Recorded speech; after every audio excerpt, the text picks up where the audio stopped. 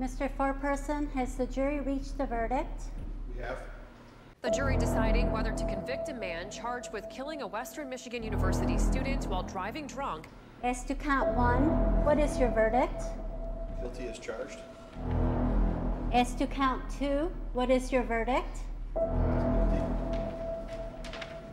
As to count 3, what is your verdict? Guilty as charged. Mr. Perkins, the verdict form.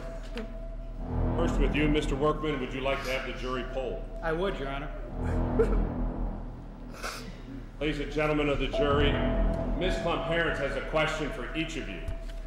She's going to start with the juror in seat number 1, and I need you to answer audibly her question. Juror in seat number 1, is this your verdict? Juror in seat number 2, is this your verdict? Yes. Juror in seat number 3, is this your verdict? Yes. Juror in seat number 4, is this your verdict? Juror in seat number 5, is this your verdict? Juror in seat number 6, is this your verdict? Yes. Juror in seat number 7, is this your verdict? Yes. Juror in seat number 8, is this your verdict? Yes.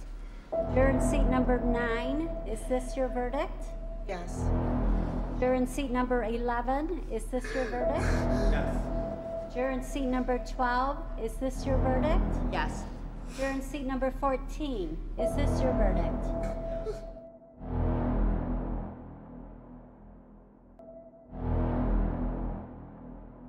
Point in time, I'm going to schedule sentencing for Monday, June the 5th, 8:30 in the morning. It'll be right back in this building across the hall in courtroom B.